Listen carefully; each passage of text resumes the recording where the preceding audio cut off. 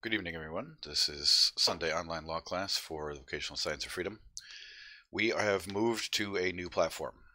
We were kicked off of Discord once again, and we have moved everything to a new server, new platform called Gilded. The link to how to find us and how to join the Gilded server is in the Vocational Science of Freedom YouTube page in the upper right hand corner on the banner, which is where the National Popular Assembly link or National Popular Assembly Discord link used to be. A little aside, as far as the Discord is concerned, we found that Discord was being funded by the Chinese Communist Party through a proxy company, shell company called Tencent. And so it's no surprise why the recent purge in October, middle of October 2020, happened to just about every single group that talked about freedom or organization or even anything, basically anything Republican, anything Q related got whacked, anything freedom related got whacked, and we all pretty much got the exact same bullshit template, boilerplate email that said you were on a server that had posted such and such or whatever. Basically, we don't like you. Everybody got the exact same email. No reasoning whatsoever to it other than we don't like you. And the reason they don't like us is because the New World Order is not going to tolerate groups like this, particularly this particular group, because we had 100 and I think we were up to 190, something like that. We were getting back close to where we were at prior to the May purge, which happened in May 2020, and we recovered from that. And I put the server back up, but I knew in the back of my head that it was just going to get knocked out again. So anyway, so now we're on the new Gilded server. This is an American-owned company. They only have $7 million in investment capital, so they don't have exactly the same capacities as some of the things that Discord did, as in they don't have document sharing, direct document sharing like Discord did. However, we're going to get around that by using Dropbox links, as you can see, where we can share everything through Dropbox, and you can just go and download everything off of Dropbox. And then, of course, we get to keep, and we always keep our information. So there isn't ever going to be anything on a server, say, for whatever reason, not that I believe that this would happen with this particular company, but you never know if they sell out, whatnot. We will not lose the information that we're going to post on here. And everything's going to be either a Dropbox link or a link directly to Mega Download or some other sharing site that we know that we can keep all of our documents and information secure on. Because this is the last time that I'm going to be censored in this way and capacity. I'm done with it. And there's no reason why we should be, and there's no reason why we can't find platforms that will not do that. So, which is why I'll also be moving everything eventually off of YouTube before they whack me, because I know that day's coming too, to library.tv, and or to BitChute. So those two will be the other two platforms that we'll move everything to from both the National Popular Assembly classes that I have on the VSOF YouTube channel, and also the rest of the VSOF YouTube videos that we have for the monthly online classes. So without further ado, we left off last time in the grand jury classes on a book called On Self-Government. Please refer to the last Sunday class that we had to look at the first 4 documents that we covered in that class, which was On Self-Government, the Citizens Rulebook, the grand jury letter to a judge from a foreman of a grand jury, discussing his and stating his frustration about the influence and basically the meddling of the district attorney and the failure of the clerks to help him do what he needs to do to fulfill his duty as a grand jury foreman. Very interesting letter, worth a good read. So please check out the the past grand jury class to take a look at that. And you can use this link in the National Popular Assembly, the Dropbox, and grab all of the documents that we'll be going through for the rest of the grand jury classes. We'll go through a couple tonight, and then we'll finish up the last 2 classes with the rest of the documents. So for tonight, I'm going to start with and go over Hale versus Henkel, or Henkel, depending on how you want to pronounce it. And this court case was way back in 1906. And I've spoken about this court case before, but it's good to go over and have a complete synopsis. So what I pulled up is the appeal from the Circuit Court of the United States for the Southern District of New York. So what happened? Give you a kind of a rough overview of the background of Hale versus Henkel. Basically what happened is that a grand jury was demanding that a corporation produces books, which is called a subpoena. And so the grand jury can subpoena any books that they want to from any corporation.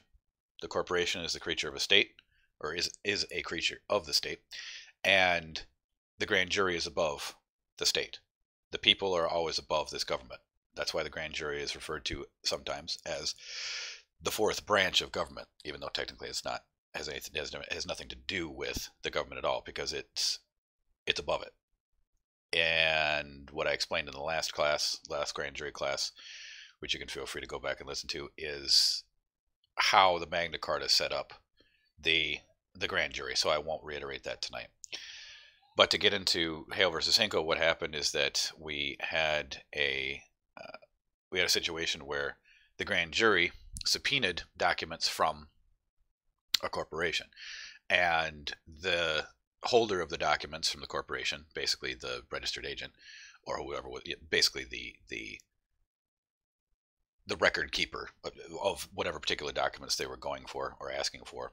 And it was very lengthy. It was a fairly lengthy list, which is probably part and parcel of the reason why he thought, well, this is ridiculous, so I don't have to listen to the grand jury. This is crazy.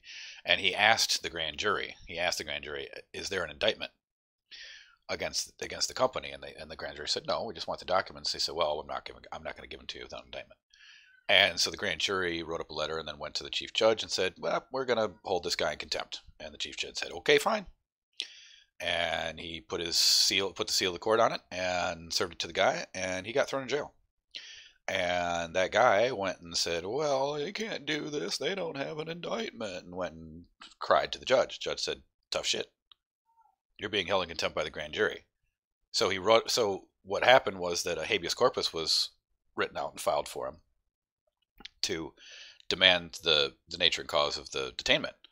And the judge threw it out. He said, you cannot file a habeas corpus when the grand jury is holding you in contempt. They are literally above the government, and there is nothing I can do.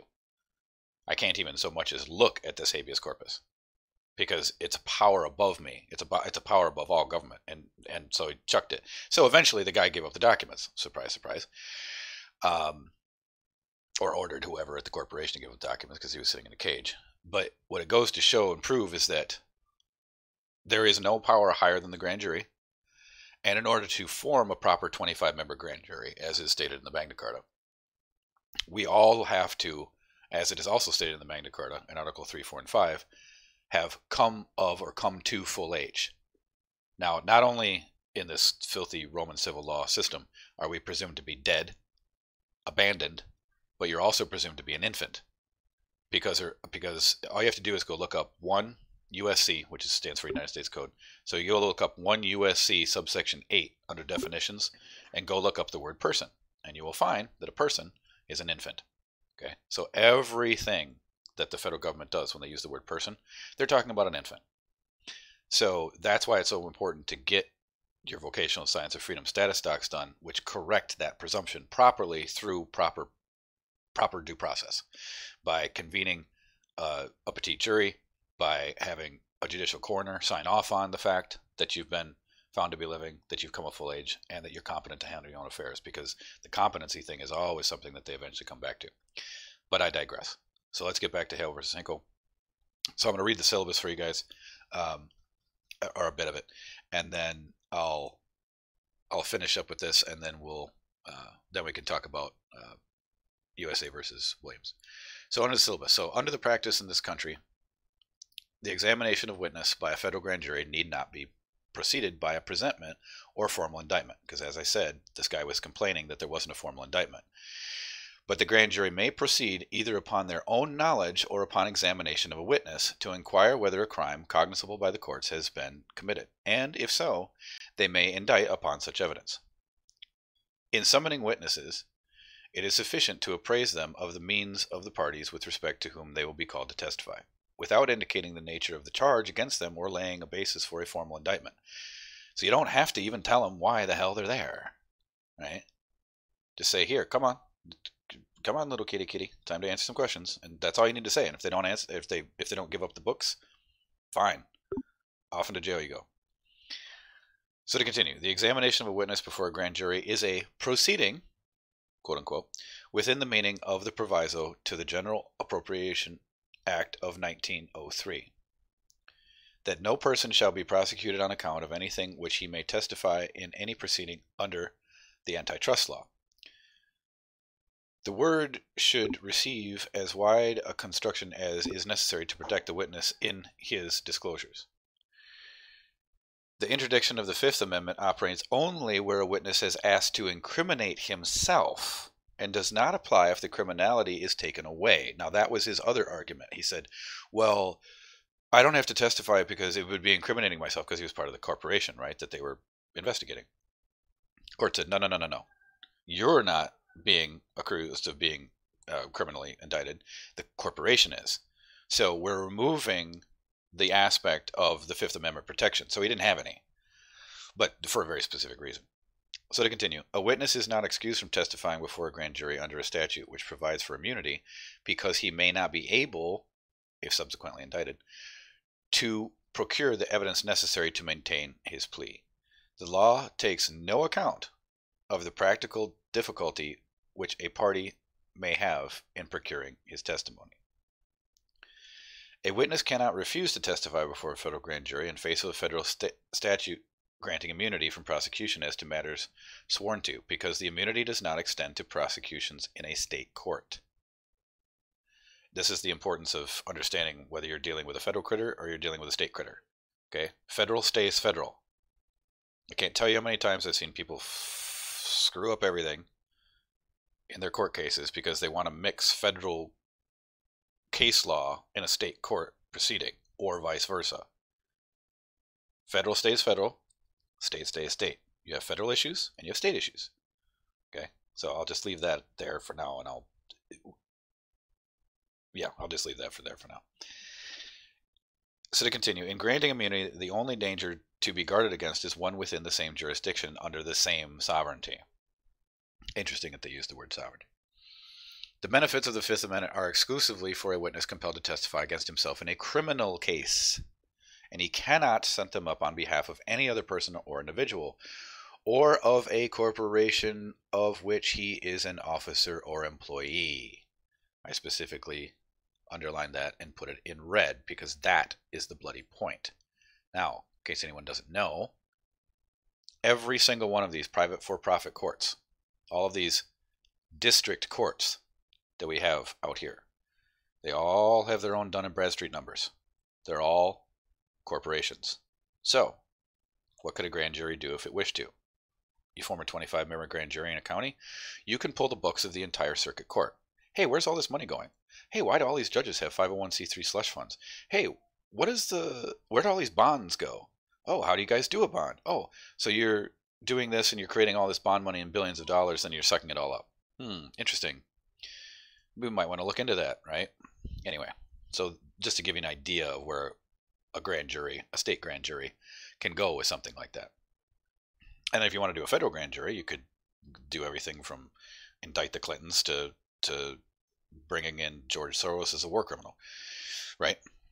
Or going and pulling the charter of Monsanto because it's an evil corporation that wants to destroy life. Whatever you want to do, sky's the limit. But just know your jurisdictions and know which one you should be in. So anyway, So to continue, a witness who cannot avail himself of the Fifth Amendment as to oral testimony because of a statute granting him immunity from prosecution cannot set it up as against the production of books and papers. Right? It's important. Guess what? If we say, give us the books, you got to give us the books. And as I said, one of the most powerful and important things we could possibly ever do is to get the books of these private for-profit courts. And as one of my crew said to me the other day, well, 501c3 is nothing but a non-profit corporation, but they're still a bloody corporation. So great, we can pull everything from every single judge that has all these 501c3 slush funds lying around and say, where'd you get all this money? Why is it you have 5 houses? Really? Anyway, you get the point. So to continue,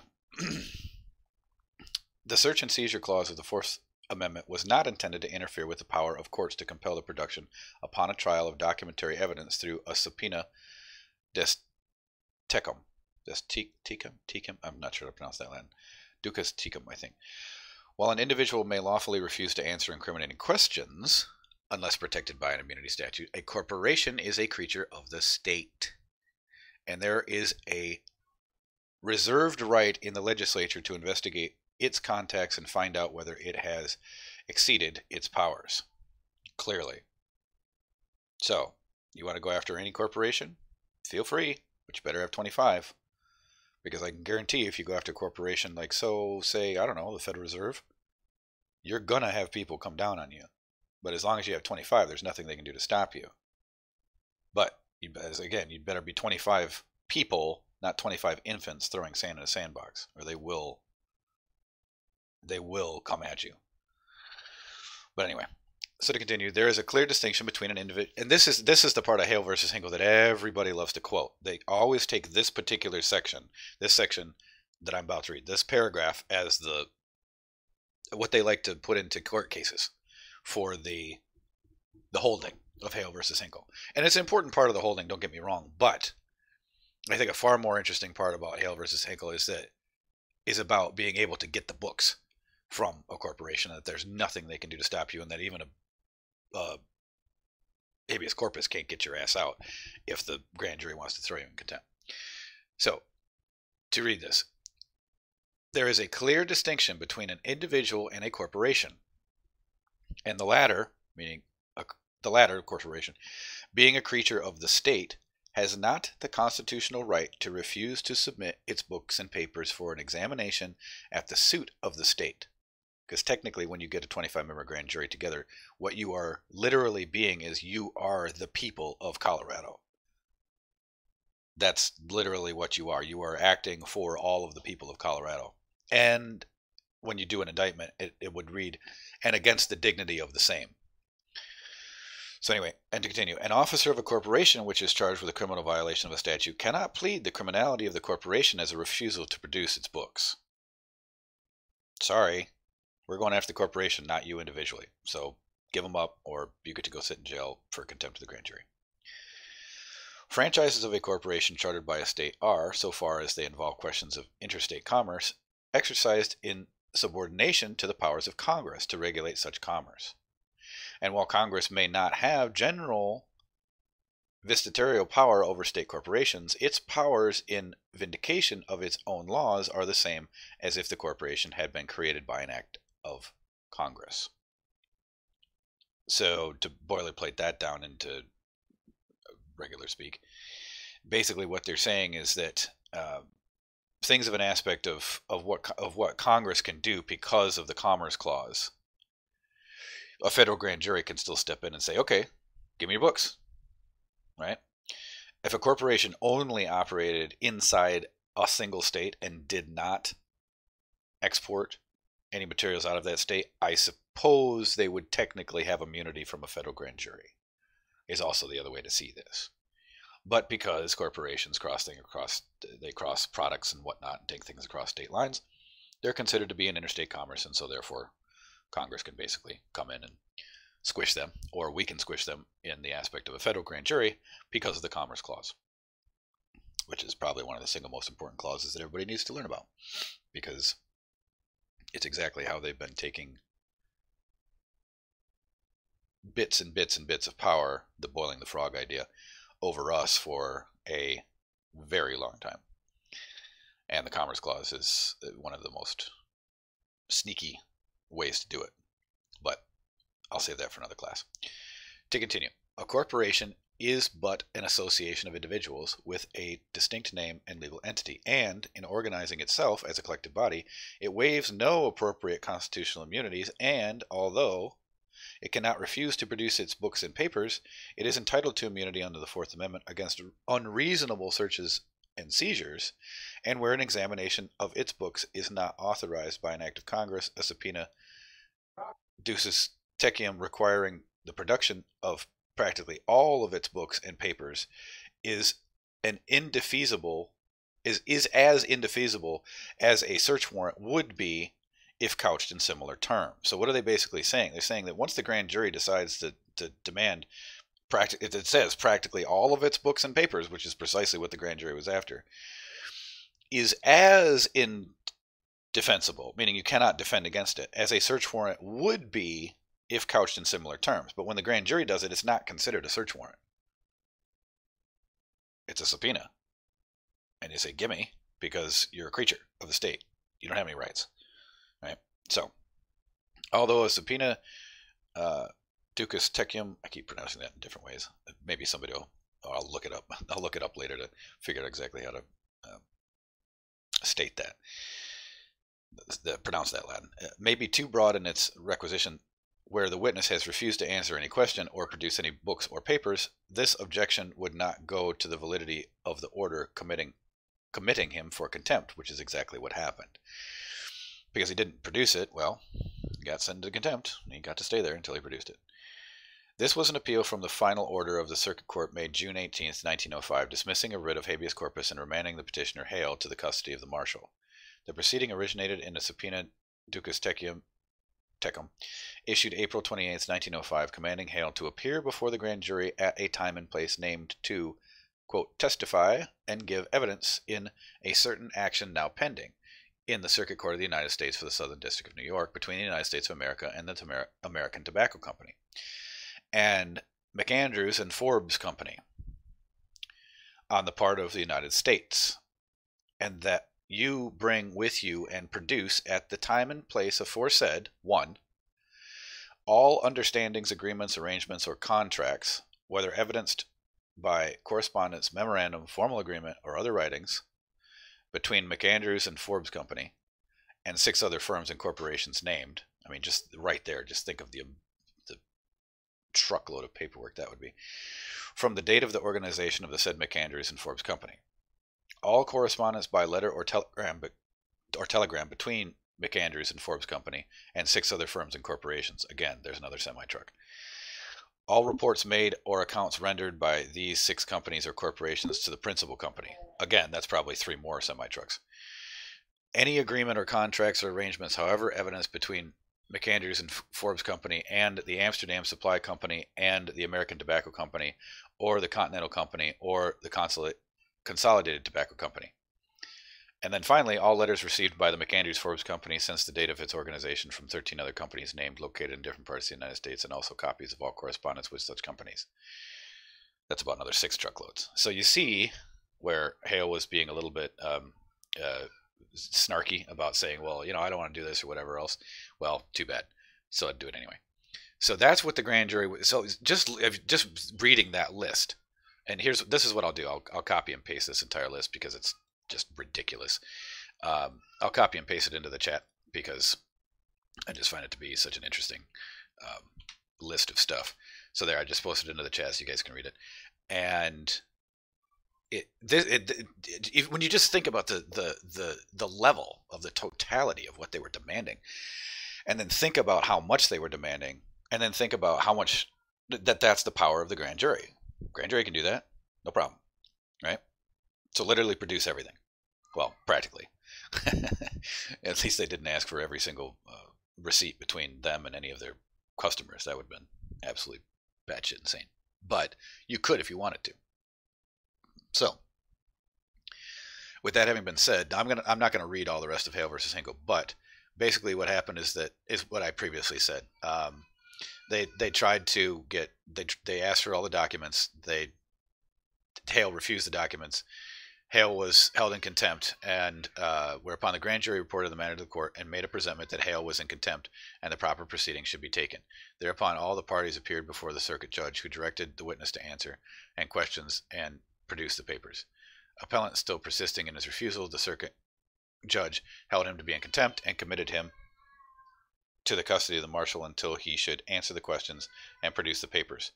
A writ of habeas corpus was thereupon sued out, and a hearing had before another judge of the same court, who discharged the writ and remanded the petitioner. So, yeah, that's what happened. So, sorry, you don't want to give up the books? You can sit in jail. So that's the aspect of Hale versus Henkel. I'll leave all of you to go ahead and read the rest of this. You can download it off of the the Dropbox and take a look at it. It's really interesting to read the rest of it as to what they did and how they went about doing it. But I'll just leave that for now. So this was just the best example that I've ever found, or one of the best examples I've ever found, of the power of the grand jury and some of the interesting things that they can do. So we'll leave Hale versus Henkel for now, and let's move on to grand jury versus Williams here. And let me pause here for a minute and pull this up. All right, United States versus Williams. So what this was just back in 1992, and it was United States petitioner versus John H. Williams Jr. Now, the respondent Williams was indicted by a federal grand jury for alleged violations of 18 U.S.C. 1014. On his motion, the district court ordered the indictment dismissed without prejudice because the government had failed to fulfill its obligation under circuit precedent to present, quote, substantial exculpatory evidence, close quote, to the grand jury. Following that precedent, the Court of Appeals affirmed. Okay, so that's why it came before. That's why the appeal came before, and then it said held the argument that the petitioner should be dismissed. The argument that the petition should be dismissed as improvidently granted because the question presented was not raised below was considered and rejected when this court granted certiorari and is rejected here again. The court will not review a question that was neither pressed nor passed on. Pressed nor passed on. Passed means the lower court passed judgment. So that's what you say when it says passed on. That means passing judgment or giving some sort of ruling. That's when the court passes on something. But it's then to continue. Stevens versus Department of Treasury, so on and so forth. But there is no doubt that the Court of Appeals passed on the crucial issue of the prosecutor's duty to present exculpatory evidence to the grand jury. So that's why this thing came up.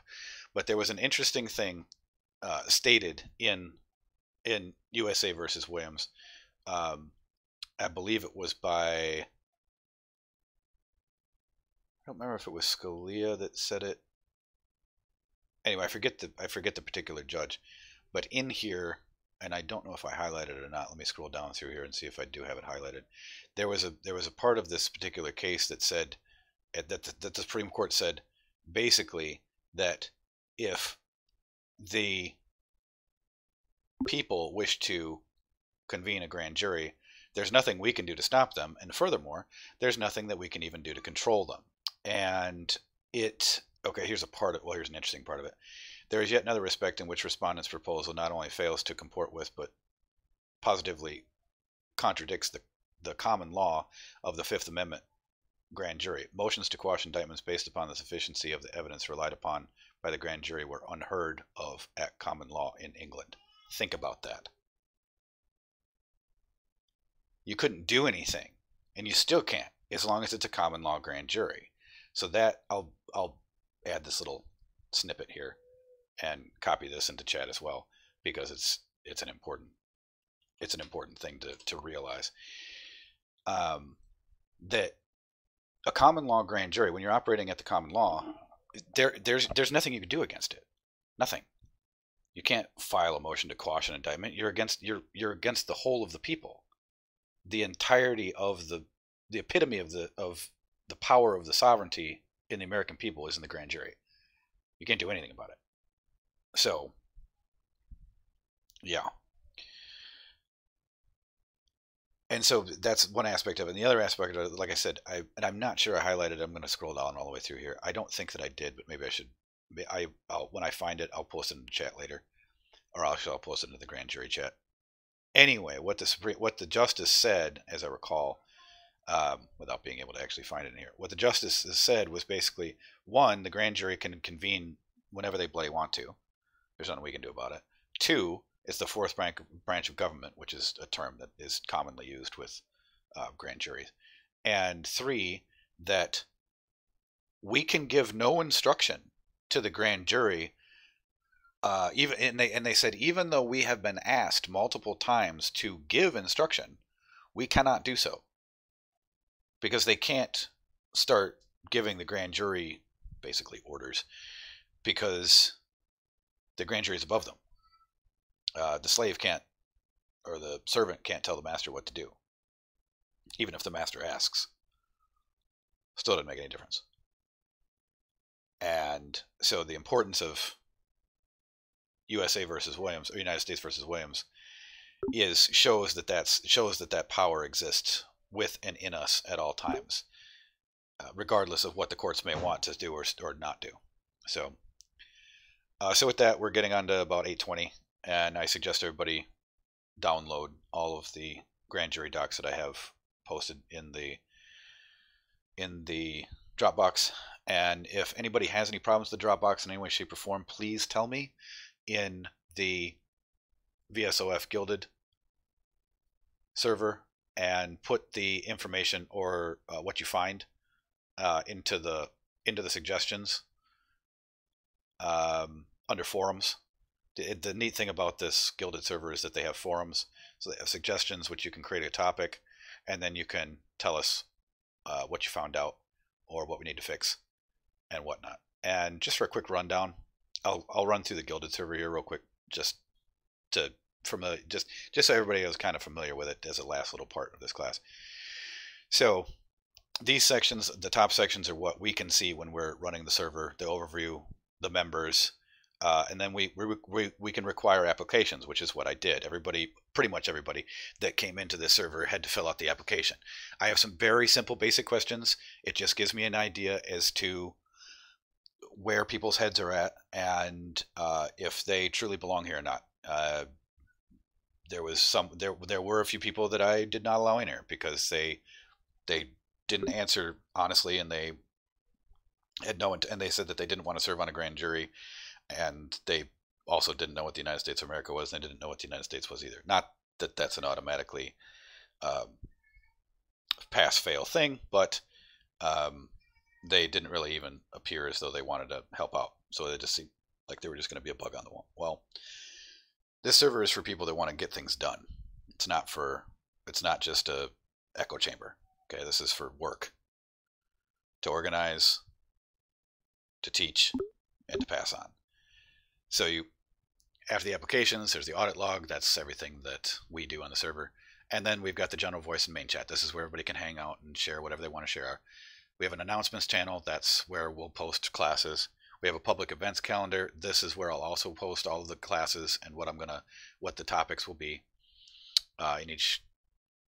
for each class. The rules are the rules of the server, and public notices are for also everybody on the server, and also to the corporate Gilded people, which you can go ahead and read it. I won't get into what we did. The forums, these will be expanded out. The soapbox is just whatever you want to rant about. Feel free to have fun, post it. And then suggestions. That's where please give us your suggestions as to what you may or may not be able to do, or if you encounter any difficulty with the server. And then we've got, then after that, I'm going to mirror everything that I did on the National Popular Assembly Discord. So we'll have Trivium Education, Quadrivium, National Popular Assembly, which is of course where we're meeting tonight. And the classes are the same as how they were scheduled out. And I'll put the class information as to what each class is, the numbered classes 1 through 8, and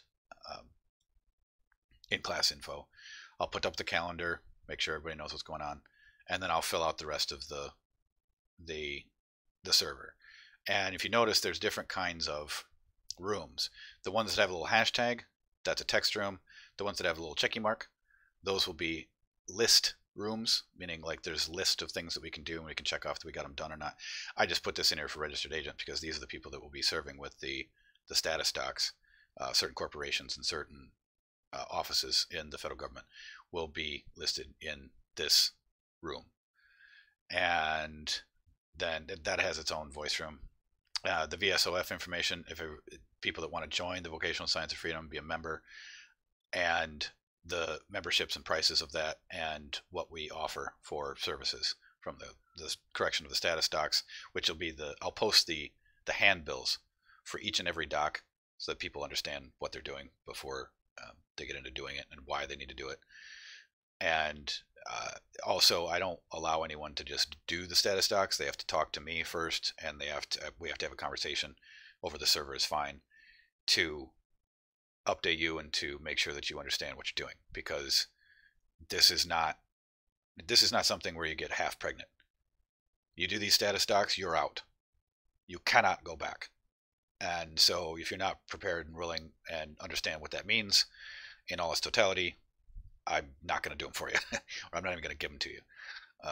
Even if you want to purchase them, I have to talk to you first. So, and then we'll have the monthly calendars. We'll have the monthly VSOF law classes here. I'll put the calendar up. This will be the text chat where I'll share the docs, and we'll do voice there. And then under that, for some people will be able to see this and some won't. Vocational Science of Freedom members can see it, which is the Vocational Science of Freedom quadrants of self-reliance, self-defense, self-awareness, and self-governance, along with personal sovereignty.